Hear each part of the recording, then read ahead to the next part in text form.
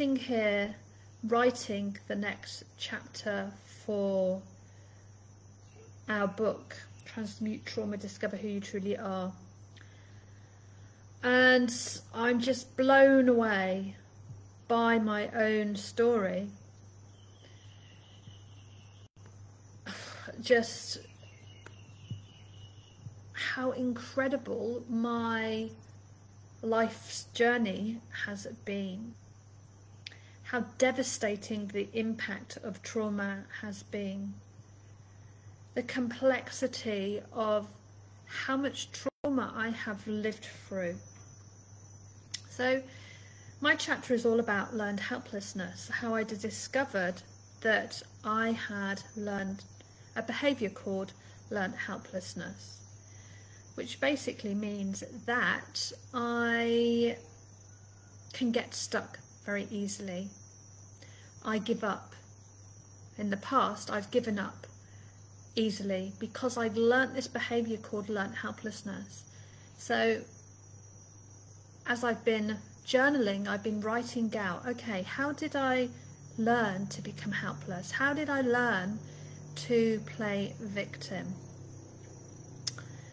How did I learn to constantly sabotage my success? How did I learn to play small? How did I learn to stay silent, not have a voice, feel ashamed, not good enough, not smart enough, not anything enough? So I've just been writing the chapter. Oh my God, it's when you write to heal, trauma, to share your story with other people, it is so potent. Because what happens is when you're writing, you start to make these connections between your lived experience of trauma that you hadn't necessarily made before, because you're not reliving it. It will feel emotional, it will feel heavy, it will feel powerful to write about. But when you start to put it in I guess a chronological order, because when you're writing you have to have one step before the other, before the other, before the other, so your story has a very clear a beginning, a middle and end, so people can understand what it is that you want them to know, is that once you start putting your story in that order, it becomes very easy for you to connect the dots between experiences. And what often happens with me, with the other authors that I work with, is they will get these insights that they never had before, because they haven't allowed themselves to necessarily express. This could actually be for the first time, to express what it is, the experience it is that they have had. So I've just been sitting here and just gobsmacked by how I learned the behaviour, learned helplessness. It's quite shocking. The story is quite shocking. I need to be careful with my story because a lot of people find it, I can't remember the word, that harrowing. I need to be careful I don't make this story too harrowing. I don't want it to be harrowing. No one wants... Yes, I want people to understand the essence of the story, but I don't want to leave them feeling harrowed.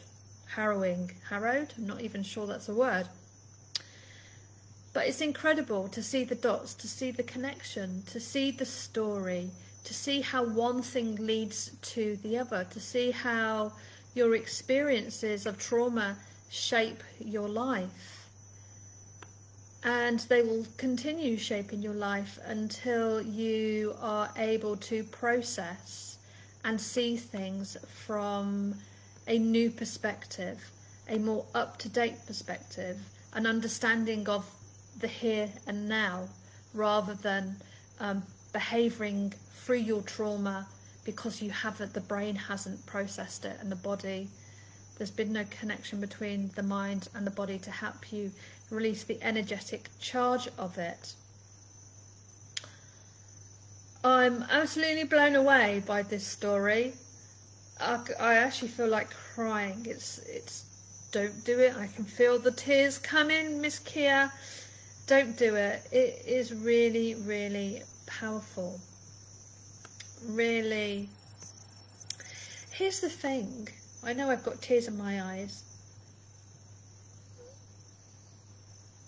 Here's the thing. When I'm writing, I don't feel like I'm reliving the trauma. I don't feel traumatized. I don't feel that I'm reliving the horrific experience it is that I went through. Yes, I feel a synergy and a closeness to it, but what happens is as I'm writing, my brain is processing what's happening. That lets go of the emotional charge and the connection, the negative connection I've had with that event for a lifetime. So it's really healing, it's really therapeutic, because, you know, it's like the book. You can see a beginning, a middle and an end to the story. It's not, you can process it in a way that you gain a new understanding, you gain a new perspective, you gain new insight. It's a really healthy way to process what it is that you have been through. It's so powerful. I cannot, you know, this is stuff that would take you in talking therapy years to get your head around. I think because you're having an honest conversation with yourself, is that you're more honest, you're more open, you can get to the places that you need to get to much more quickly. I can't remember, because I can't see it, what the title of my talk was, because it's disappeared off my screen, which is really annoying. But I think what I said is, why aren't you talking about your story of trauma? Something like, oh yeah, why are you not sharing your story? I get why you're not sharing your story. I really do. When you learn to become helpless, when you learn that there is no way out, no one believes you, you don't want to set other people, you're frightened of re-traumatizing yourself. God, there are so many things. Even, I don't know why I'm saying God, I'm not religious. Even your ego is designed to keep you safe. It's designed to keep you out of harm's way. So every instinct that you've got is probably going against you in terms of saying, you can't share this. But the most empowering thing you can do for yourself, and especially if you are working in personal development and with clients that have similar issues, is that you need to be sharing snippets of your story. You need to be writing your story out, because ultimately that is what people are going to be attracted to. But I absolutely get it. There is a lot of internal and psychological resistance to writing a story that is particularly to do with trauma, because it's really personal. It's really, really personal. But what is more empowering? Not sharing it and holding on to it and letting it eat you up from the inside out? Or is it healthier to explore it, to get it down, create a new perspective, empower yourself through the story, new learning, new insight? Which is the best? Which is in your best interest? Fear is always going to keep you playing small. I'm a big believer now in opening the door to new possibilities and opportunities. And I posted this in a group earlier on because I absolutely believe this, is that our beliefs create an illusion of the world it is that we want to live in. But it is actually an illusion we create and see the world through based on our past experiences. When you're dealing with trauma, what you want to do is move into, as much as possible, into the here and now, rather than living your life through the trauma it is that you experienced in the past. Storytelling is an absolutely brilliant way to do this. I should really do a challenge around storytelling, but I've got another one coming up first, so I want to do that one first. And that one is going to help women to bring together a chapter. It's similar, actually, it's the same thing. What am I going on about? The difference is that they will have a manuscript in their hands at the end of the event, so they know exactly what they're writing about and what story it is that they are sharing. But I do get it. I know the title, what I've written here, is a bit, why you're not sharing your story. I know why you're not sharing your story. Because fear, resistance, the unknown. I don't know what to talk about. I'm scared to be visible. There's lots of things that will play out. But I wanted to share this with you because I'm just completely blown away by my own story and how powerful it is, and how freaking lucky I am to have discovered that I have even learnt helplessness. It has been such a massive shift in my life. I cannot tell you. And I wouldn't have discovered that if I hadn't spent time journaling. I journal, I write. I journal and I write a lot.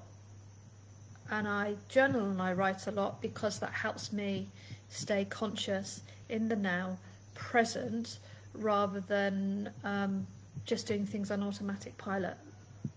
Of course I still do a lot of things on automatic pilot, but when it comes to trauma responses, when it comes to learned behaviour, I want to try and stay as fully present as I possibly can.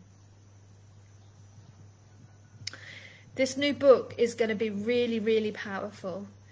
Transmute trauma, discover who you truly are, because we're going to have to share with you how we have overcome trauma in our lives, how we've been able to discover it, understand the story, and yet navigate through the complexity of that trauma to be able to come out the other side and learn to recover and heal, and learn to be able to think differently, to ultimately healthier, happier, more loving, more connected lives with who it is that we want to be connected to. I cannot wait for this book to come out.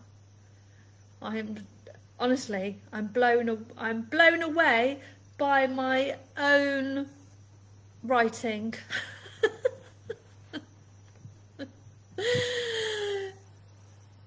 Gorgeous. I'm going to leave the link below so you can get hooked up, signed up for the 4-day immersion where you're going to have, I'm going to teach you how you can actually identify your own story, which is the best story for you to share, and how to shape it, how to bring it together. So I'll pop the link below. But whatever you're doing on this Saturday, I'm still going to write, I think, for another couple of hours because I'm on a roll. Then I'm going to go for a massage. But whatever you're doing today, more importantly, have an awesome day.